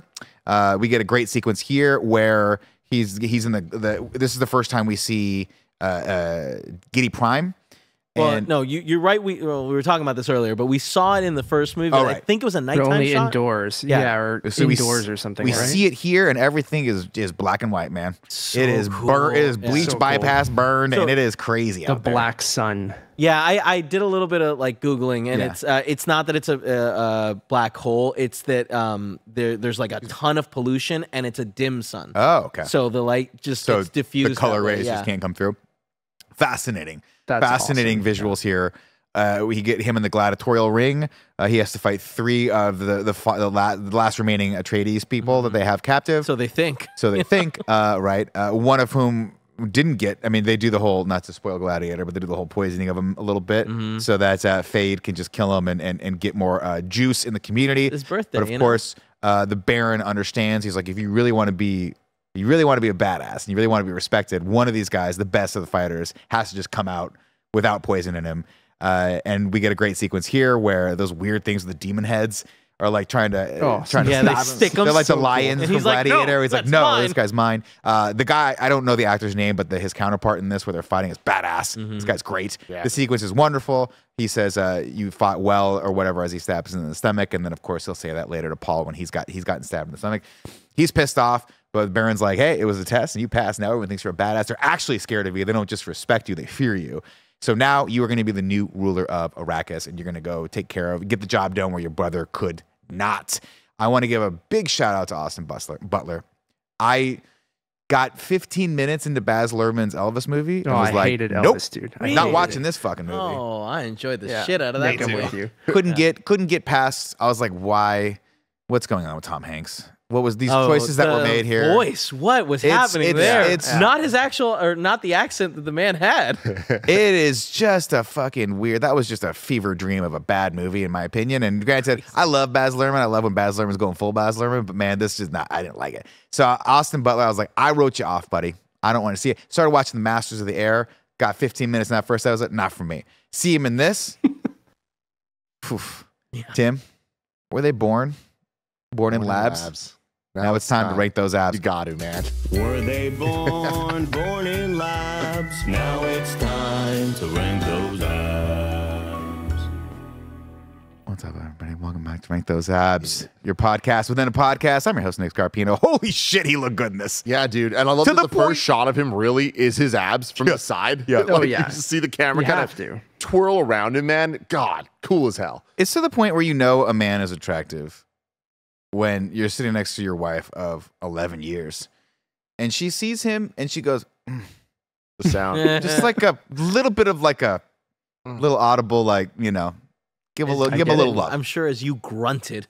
Well, I went like this. He looks great. He's great in this. I think he steals the show. Every scene he's in, he's just great. His accent mirroring Stellan Skarsgård's actual accent in real life, fucking awesome. It's Yeah. crazy Great how choice. much this man can change his voice. Yep. Yep. We're gonna skip around here a little bit, but Leah Seido's in this, which Yeah. is wild. Yeah. Didn't see that coming. She's great. The amount of like people that show up and I'm like, You're like, are you what? kidding me? This is getting better. And she's It's like a studio launch. One of our sick, studio launches was dude. like, who's gonna come out next? Yeah, dude. I It's- loved her performance in this too, and it's so deeply upsetting and fucked up. And it's like we're talking about some bad people here. Like this Austin Butler guy, he's a bad dude, but she like does the most unspeakable things to him, and it's just like, what the fuck is this movie? Like, what is the plot going on here? This is wild, and I just love how many layers there are to get into. This is another moment where there's a bunch of like stuff that Denny's not explaining to anyone, but it's like the Bene Gesserits can control their hormones completely.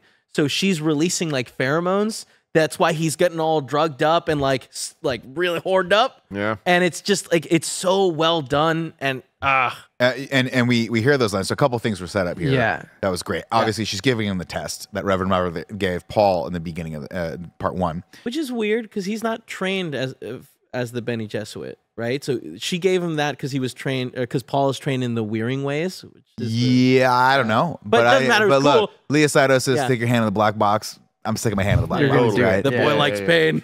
He likes pain. They're testing him basically to see if he's got what it takes to be the one or the leader going into it. Yeah.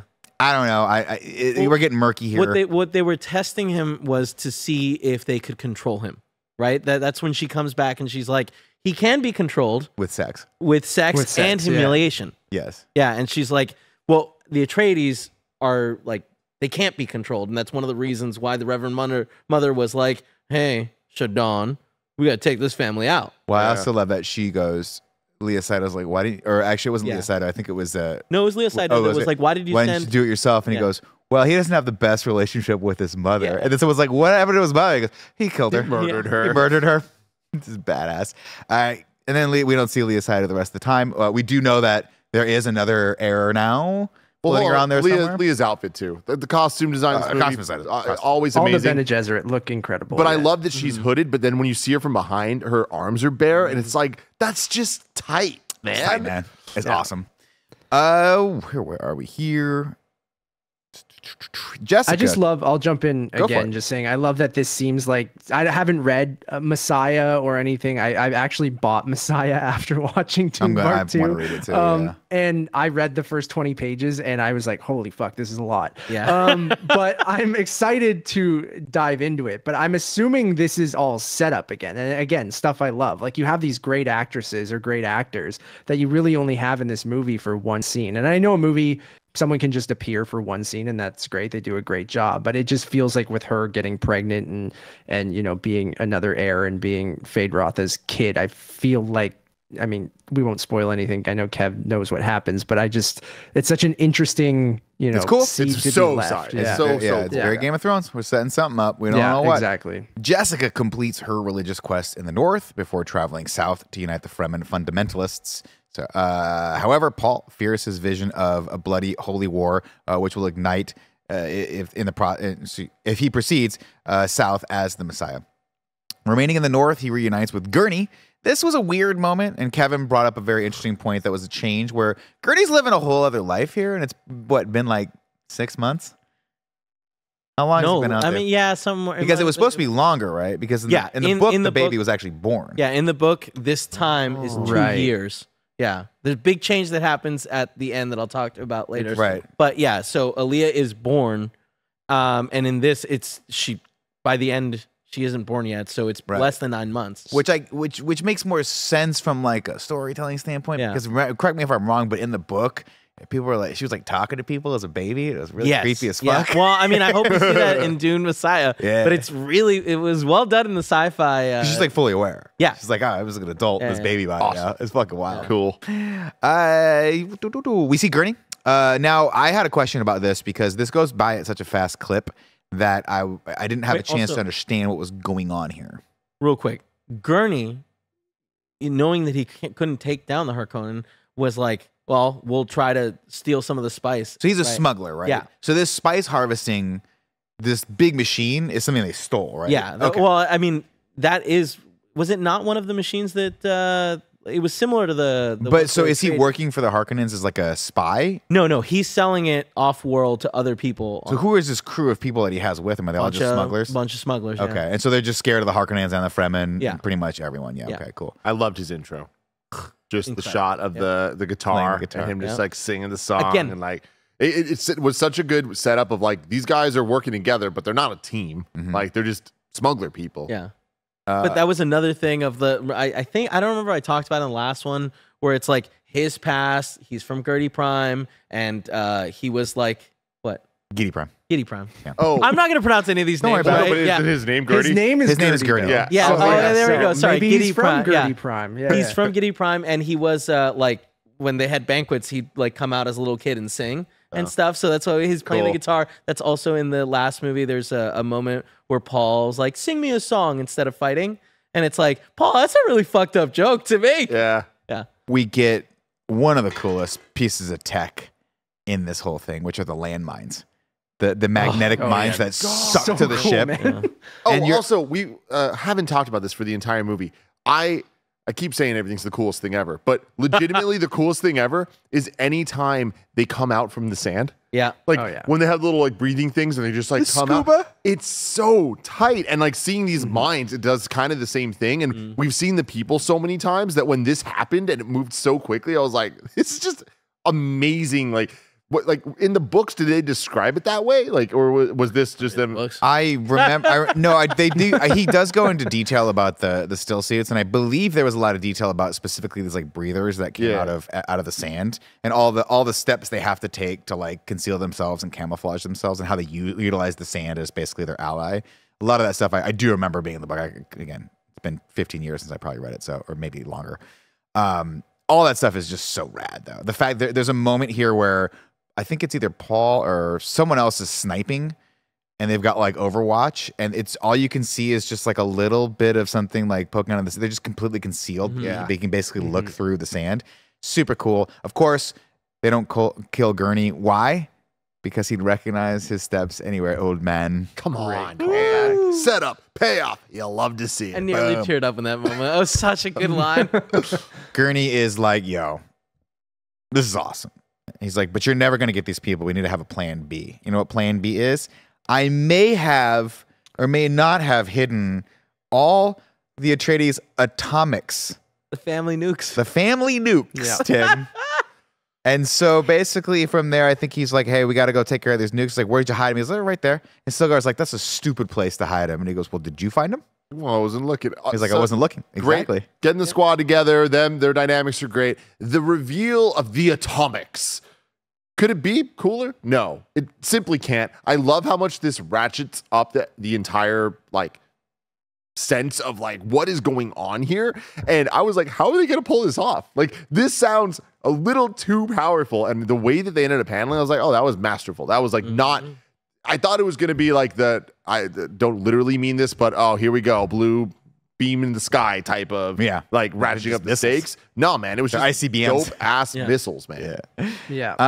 He's like, well, I don't know if I want to use these or whatever. This is going to ignite everything, but eventually they do. This is where Faid comes in and bombs the siege, killing pretty much everyone. The only person that can't get away is Shishakli, who is Chani's friend. She unfortunately, they're like, she's not gonna talk, and Fade goes, well, I forget how he phrased it, but it was the most haunting thing you could possibly say, where he's like, I have all the information I need. Now it's time for entertainment or something to that degree. What he said. And then he lights her on fire with a flamethrower. Oh, dude. Great cut, too. Another example. Like, we don't need to see this, but like, our minds are even worse. From here, Paul gets a message. Real quick, Nick. You've read the book, right? I'm not going to be I'm not a good witness of this. It's been 20 years, probably. Because, like, in the book, Shawnee has a kid with Paul. And like I can't remember if he dies here, because he dies. This first son dies. And like I think it was when they do the first attack, but it doesn't matter. They've cut that out of the like she's not having a kid, clearly. Yeah. I thought it was his brother or something like that. Like I thought it wasn't Shawnee and him, unless that was later, but I could have I thought I read somewhere that Paul had a brother that they cut out of the movie that dies. Maybe I'm wrong. No, I don't think so. Because they read about in the beginning. Yeah, like Lady Jessica broke a lot of rules to make that. I don't know if she would do it again. But like, no, I think that's right. Paul's brother Steve, right? Just kill Steve. Yeah. Okay. Moving right along with the plot. Jessica tells Paul, look, you gotta drink this water of life if you want to go to your full potential. She tells one of the ladies there where the water of life comes from. She learns that, which is a fucked up scene where this is also around when we start getting like he sees the dream of Chani dying from the atomic blast, and it's like that kind of implies that like now that they have those nukes, everything is leading to her dying and like them fucking up the world, right? Yeah. Well, either way, it's going to be him losing her to some degree. We get the water of life moment where they suck it out of the dead baby sandworm out of its little stomach. Cool. Pretty cool. And then Lady Jessica says, look, at some point a man's going to come asking for this. Again, furthering the prophecy and all the propaganda. Man, a guy's going to come. He's about 6 feet, blue eyes, maybe blonde hair. Is it your son? Could be whatever. For sure. Could be whatever. He's going to come and he's going to do this. Of course, Paul shows up the next fucking day. It's like, we're going. I love that everyone rides the sandworms. Yeah, I was going to say that scene is so cool. Where they're like, all right, we all, like everyone that survived the siege being bombed, we need to get out now. And they've got these cool little pods and they're all hanging out. Man. Family road trip. Yeah, dude. He takes the water of life, falls into a coma, and is only reawakened by Chani when she cries and gives desert tears. You know what I mean, Tim? Or whatever it is. Was that what did it? I mean, you're bringing up interesting stuff here, Kev. But I was such a sucker for the little reveals and bits of this of like the what was it? The desert. What's her name? Desert. Desert Spring. Desert Spring. And he's the tears of Desert Spring. And it's just like, well, that's her fucking name. She's Desert Spring. This is awesome, man. Was this where we get the Anya Taylor-Joy reveal? This is where he finally sees her sort of fully realized as an adult. When he goes in the coma. And they talk. The shot of the dunes, the sand dunes going down, and then you see the waves start coming in, and then we go down in, and like we're right next to the waves, and we're following like the hooded character from behind, and the reveal of Anya Taylor-Joy. Greyjoy with those blue ass eyes. It's like, this is so cool. And I just would have never seen this coming. And it was weird how emotional it made me to see an ocean on this planet. Yep. Yeah. Like, I don't know how they earned that, but they did. He awakens. He learns, obviously, he talks to his sister. From here on out, we'll hear her voice as the baby. He also learns a very important fact, which is that he is in fact a descendant of the Baron, who is his grandfather, because Jessica, his mother, Rebecca Ferguson, is an illegitimate child of Vladimir Harkonnen, excuse me. So to talk about what you guys were saying with Timothy Chalamet not like getting there, a lot of moments like with the acting, a lot of the moments with Jessica like always felt a little forced to me, where he's like starts getting mad and worked up, and it's just like that's where I felt like a little bit of weakness in his performance. Fair. Yeah. Fair. I can see that. Southern Fremen leaders hope for Paul to challenge Stilgar for leadership. This is the sequence we get where Paul rushes in. And Chani's like, he's like, sit down, and all that stuff. Gurney realizes what's going on Love him here. grabbing her. He's like, you got to just, this is going to happen no matter what. There's no fighting at this point. He's already won. Of course, he has a great line here where he was like, why would I smash my best blade before battle? I'm not gonna kill him. What I am gonna do is show you all who I really am. And he starts reading people's like dreams and thoughts and sitting them down. And everyone's like, holy shit! And one by one, he converts everyone, of course, except for Chani, who's like, this is all bullshit, like magic. Something's happening here. And he's like, I'm going to lead you all to the paradise. I am the Mahdi, the Messiah, the Lizanal Gaib, all these things. And they're like, fuck it, let's rock, let's do this thing. I get it, and it's a plot, and it's a movie, and it's characters, blah blah blah.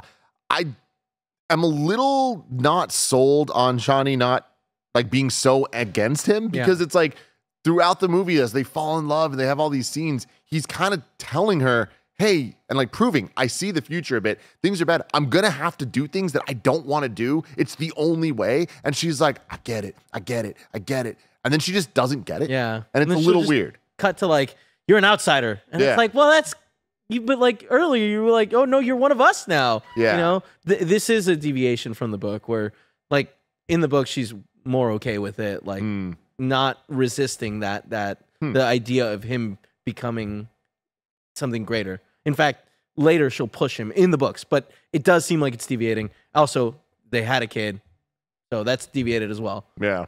You can see this sort of as a narrative device, because we don't really have Paul really come up against too much ideological opposition to him. So I think it's a smart choice on the writer's part to buff that part of her character up. It also makes her a three-dimensional character as opposed to just someone who is another person that's just in the, chewing up scenery in the background. And it gives Zendaya something more to do. So I agree with this decision to kind of have that. And again, it goes to back up the theme of being like, she knows a lot of this shit is full of shit. And she doesn't want to lose control of her planet. She doesn't want her people to falling in with yet another colonizer just because he talks the talk and walks the walk. Yeah. Totally. I think that's a very, very riveting and fascinating thing to explore. From here, man, I'll tell you what, this is where the Emperor comes in, and he's like, the Mahdim is fine. We gotta go. Really That's where they send the letter to the Emperor, Right. So this is where he sends the letter, and he reads. He's like, he just drops it. Yeah, I'm Paul, and I'm telling everyone what's up, and I'm witness to this. And once the houses realize what's going on here, you're screwed. They're gonna revolt against you, and they're gonna overthrow you and kill you. We've also set up that he was really pushed to do this by the Reverend Mother, who was pulling the strings behind it. He's like, I don't know where the hell's you want me to kill that person? I'll kill that person. Whatever. Just use the voice on me again. It's great.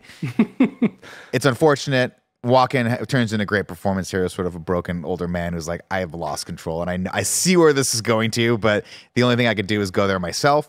They bring their badass chrome ball of a ship into orbit. They land, pouring out all. Well, they don't land, right? It just floats. It's just floating. Yeah. Like, and also the visual of this heat coming off of it. The heat, the fires, all that stuff is so sick. But like it just being this like big mirror and it floating over the sand dunes, and you see the reflection of it on the sand, and you see the like just the shadow of the circle kind of deform and like scatter across the different dunes. I'm like, God damn, like the VFX artist went so hard on that bit, and it paid off, man. Like it sells it so much. They were like, Stan, you got to go home, and he's like, no. I'm riding this one out. I also think we missed the part. Did we talk about him putting the ring back on, and that's how the Emperor knows that he's alive again? Because he uses his signet, right? Like on the wax on the I just got chills. to prove saying it. Yeah, just to prove that he's alive, because at that point the Emperor doesn't really know that Paul is still alive, right? So then when he sees the ring being on the scroll, I just thought that's a really cool moment where Paul again finally buys into him being this Messiah, but then also wants to kind of get revenge for his father and then for House Atreides and stuff like that, and trying to balance both those things I think is interesting. And then that's such a cool moment with the ring and putting the wax on again. We see all, of course, the Sardaukar troops have poured out now. They're all in rank and file. All of them. All of them protecting the ship. Maybe not the best of ideas here. Well, Maybe, I mean, you have to realize, too, like, they show us the map of what's going on a couple of times, and it's like they have found this, like, crescent mountain that they've put themselves in. So, like, they're surrounded by mountains, so they can't get attacked by the worms. They can't get attacked very easily, right? Mhm. So it's a show of force to the Harkonnens to be like, hey, y'all fucking this up. Now I have to deal with this kid. Right, fair. It's just one of those where like a tactical error, right? If you're gonna be at this planet, I guess you have to have a show of force, and yes, it shows the chutzpah that you have to land on Arrakis and outside of a shield wall. Maybe land inside the shield wall next time. That's why shield walls exist. Because what do they do first? Launch some nukes at him. Wait, no. Before that, this is before. Before he is sitting on the throne and has the Harkonnens come. Yes, And they fucking cut him down. Yeah. And he drops to the ground and he's just wiggling there. He's like, eh. Yeah. You know, it's like a big baby in like one of those onesies, and the Yep. kid's like, my feet don't work because you won't let him out. Yeah. You won't let him out of the sack. Let him out. But like, they were going to kill him, right? Yeah, probably. You have to imagine. And also, again, another great performance by Austin Butler here, was kind of like scared, but also delighted in the fact that Excited. Yeah. Because like, where does it go? that his uncle's gonna die. And I know this is like the most obvious thing to say ever, but the amount of Star Wars in this is so crazy. And then I'm just like, how like the Sandcrawlers even, and like just the level of like there's Vader, but then there's the Emperor, and seeing him in this, having the breathing apparatus, like where it's like the circle thing around him, and it just goes like I think that's it's all going through. because he got poisoned. Like now he needs more things to like keep him alive and It's stuff. amazing, man. And it's Yeah. just like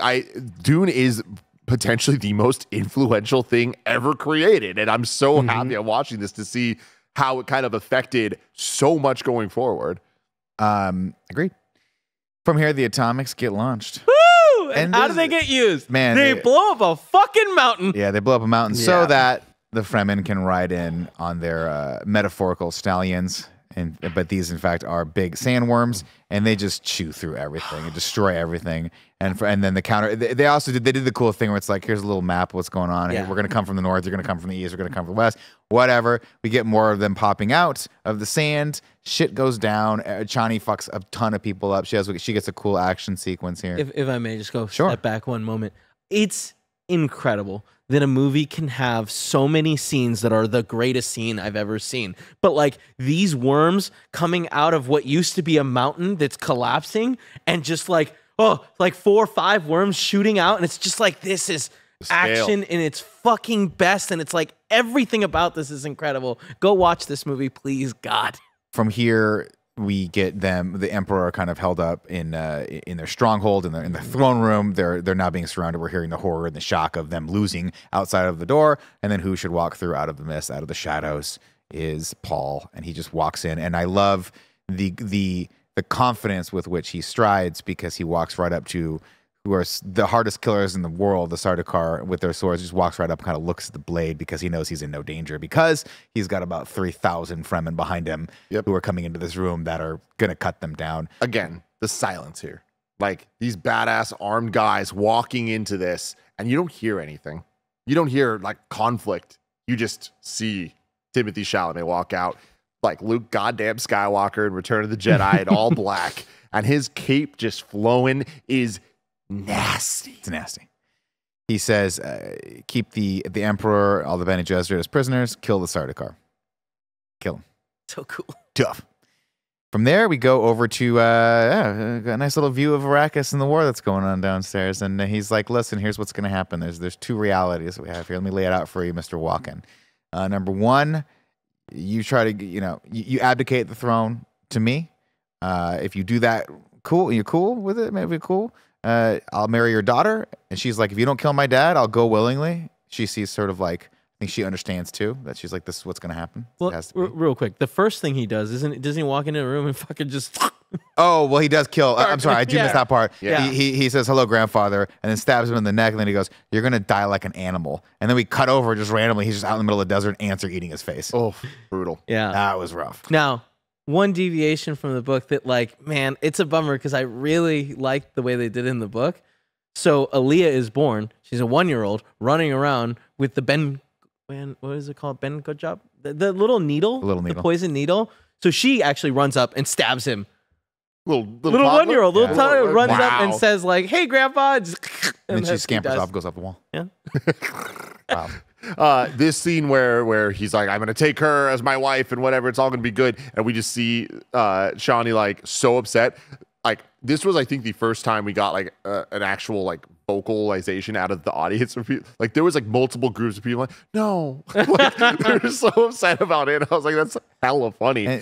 Question though about Shawnee here, like because we see her kick ass outside like during the war scene. I was gonna bring which that was part up, amazing. Tim, because you brought it up last week. I think when isn't that the same sequence Paul sees? Yes. Of himself, But it's him. right? When he's Oh, but come then on, here it's dude. Shawnee. Yeah. Which is cool because like what is that like? Are you talking about in the white where he's wearing the golden armor, everyone else is wearing the white armor? I don't think that's Sort the of. same sequence. It right? seems shot like the it was exact same shot way. yeah. Like Yeah. where Even the way like, her it's face is revealed. in the middle of the war, and then like you get the reveal of the turnaround in the face. It's shot framed exactly the same. It's the only time that they're all fighting in the armor. So because Shawnee's got like armor around her in this one, and I think he had some But too. no, so I it don't, wasn't but it was like, armor. They were wearing their starter car with like scarves all over, right? no, still there was suits. no, because you see her and she has like a flak jacket style like armor on. They all do. Yeah. They're They're like all beefed up. they're all. They don't beefed have the up. cool gold armor though. Yeah, not gold. One thing, the question I have gold? is I thought it was white, why did but I she wrap the blue thing, like the blue scarf around her? I'll tell Was you that why. just so that we know it's her? Yeah. But even then, that was weird because it was like, She wore it earlier in the it's her. movie. She wore it earlier in the movie, but I think it was just the setup visually for the costume. Yeah. Like we're going to lose everyone in this, and we need a visual point of reference. Her For her. friend should have worn the scarf earlier, and then she would have put it on as like a remembrance of her. You know, that would have made sense. Could have worked. it was just weird Could've because we didn't follow enough. We didn't follow any other armored fighter, so it's like, of course, the one we're following is her. Yeah. Like we didn't need that, but We also see her face, so you know, Yeah. we do know who it is because we can see her face. That's true. That's a weird one. I want to give a shout out to the camera or to the actual physical blocking in the sequence where he's making the deal with the Emperor, because I do love it's, you know, they're just like, it's her standing on one side representing Paul's past, and then the princess standing on the other, and they're kind of mirrored. Yep. And they're the only people who don't kneel when the Emperor does. And by the way,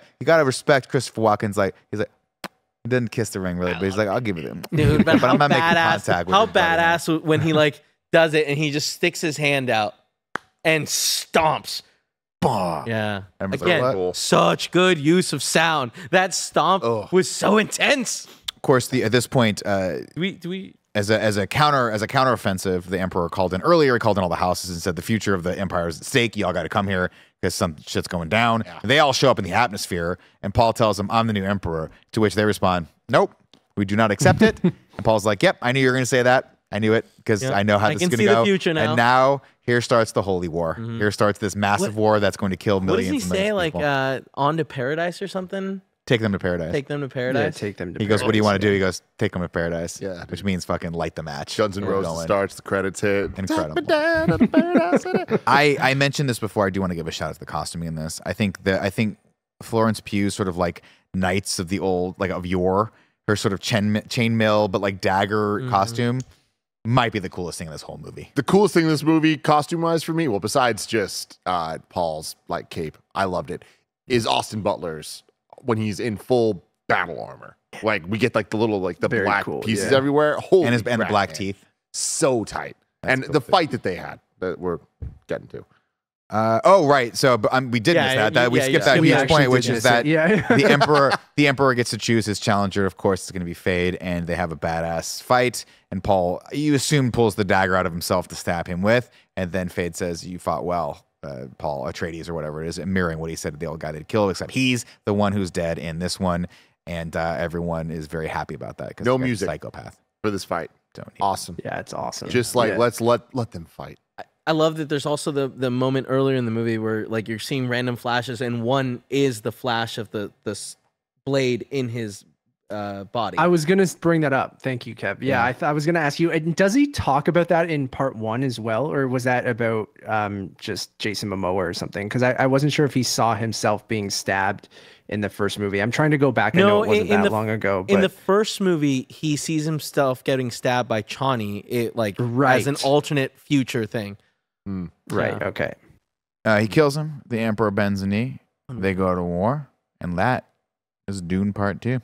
Unless I missed the post-credit sequence because I really had to pee at this point. Yeah, I didn't stay. No. I had too much going on. I had to go outside and talk to Garrett. You know, it's really funny. Denny doesn't do post-credits. So, it's funny because when it ended, like, I was excited to talk to you guys about like what Messiah is and Children of Dune and all that, just to see if it was a sequel, because I kind of assumed just some things I remember you saying at some point that it was more like meanwhile, like, or backstory of Jason Momoa or whatever. Because I thought that this movie ends in such a brilliant way where I want a sequel more than anything, but we don't need one, because just seeing the future shit, it's like, cool, they win, like they get it all, and the Holy War happens, and I feel like it's a pretty cool end here where it's like we could see the details, but we almost don't need them, because it's just like we understand how this goes, at least a version of it. That's the whole point of Dune. Very cool. That's the whole point of the book series, on like what it means to build up this Messiah. Yeah. And what going forward, what you have to do to keep everything going. Once the propaganda to follow the works. golden path. Yeah. Yeah. Oh man, that's awesome. Crazy. And there it is. Dune Part 2, everybody. Also the reveal that the planet's named Dune. Oh, such a sucker for That's that. their name That for was it, great. yeah. That was cool as hell, man. Oh man. Woo. Any final words, Matt, on Dune 2? It's awesome, man. Like I really do hope that we get Dune Messiah and Children of Dune. I know that they've already shot that HBO series about the Bene Gesserit that takes place, I think, centuries earlier. So I know we're getting that later this year. So I'm pretty stoked for that. But yeah, like we all mentioned earlier, just please, if you listen to this and are interested at all and didn't go see the movie, please go support it, because I really, really do want more. And that's why I bought Dune Messiah, because I was like, you know what? I don't know if I want to wait 3 years to figure out what happens. So I know there's mini series and different things like that, but I heard of these things called books. You can get spoilers for movies much earlier than the movies come out. So I'm gonna try one of those out. I don't think there is the Messiah.